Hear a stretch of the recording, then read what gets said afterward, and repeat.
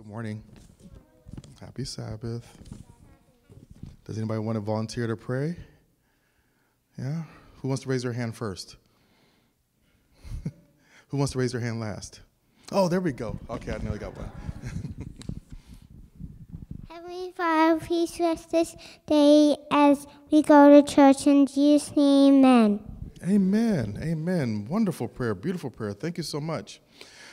I want to tell you guys a story. You ready for this one? Okay.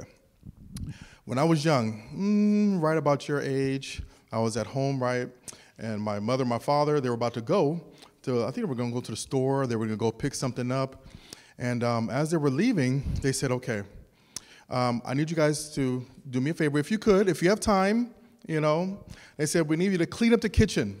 And we need you to do the dishes and clean up your room and so forth. And then we'll come back and I'll see you when we get back. And I was like, okay, no problem. And you know what happened? After they left, I fell asleep. Me and my brother. I got a younger brother too. Yeah, just like you. And I fell asleep, right? And when they came back, I literally had just woken up, right before they came back, right? And even as I was awake and they hadn't got back yet, I didn't do the chores, I was like, I could just kind of do them later, And they got back, and they saw the kitchen still wasn't cleaned, right? And they were like, we asked you to clean the kitchen, you guys, and to clean your rooms, right? What happened? And I was like, well, we fell asleep, I'm sorry. They're like, oh, well, we needed the kitchen clean because we were going to come back and we were going to cook. We were going to make pizza. We were going to do all this. I know, right? I missed out, right? And so you know what I learned? They were like, you know what? They was like, Chris, you have to make sure that when someone asks you to do something or we have an opportunity to help somebody else out, right? Or sometimes without them even asking you, right? That's like you volunteering to help out, right?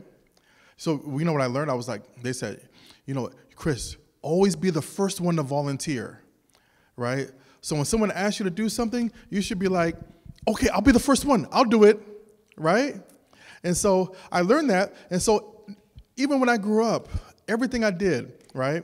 When someone said, who wants to go pick up the books? Or who wants to go and do this? I was like, I'll do it. I was always the first one to do it. You know what I mean? And the reason why I did it always because there was two things, actually. Is because, number one, whenever you volunteer first and you raise your hand first, you're always ready to help out first. It kind of feels good inside, But also I realized I was helping somebody else out. And the other person was happy too, right? And then sometimes there might be even a reward for you. Like that day, if I would have cleaned up the kitchen, I would have got pizza or maybe even some ice cream or something like that. But the kitchen wasn't clean, so they couldn't do anything. So because of that, because I didn't volunteer, I didn't know. And we don't want to do everything for a reward, but there would have been nice things on the horizon if I would have done that. Does that make sense? I just want to read a couple scriptures here for you before we close. Let's see what the Bible talks about, just some of these different things. And let's see if my phone can go right to where I was at.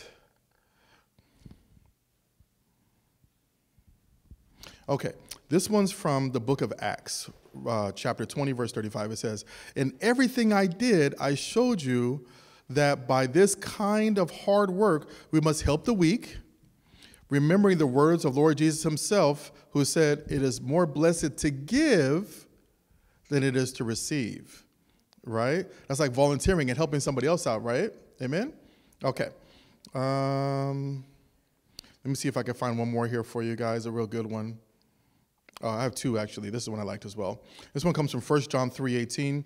Dear children, let us not love with words or speak, but with actions and truth, right? So sometimes when we want to say, do you love your parents? You say, yeah, but you just said yes with your speech, right? But you can also show with your actions, right? Okay, last one. 1 Peter 4, verse 10. Each of you should use whatever gift you have received to serve others as faithful stewards of God's grace in its various forms. So if I ask you guys, I said, I need you to volunteer to help me out with something, who's going to raise their hand first? Well, I saw one, but it was close, so I'll say it's a tie between all three. Amen. Thank you guys for listening so much today. Who wants to close in prayer? Okay, come on, you can do it first.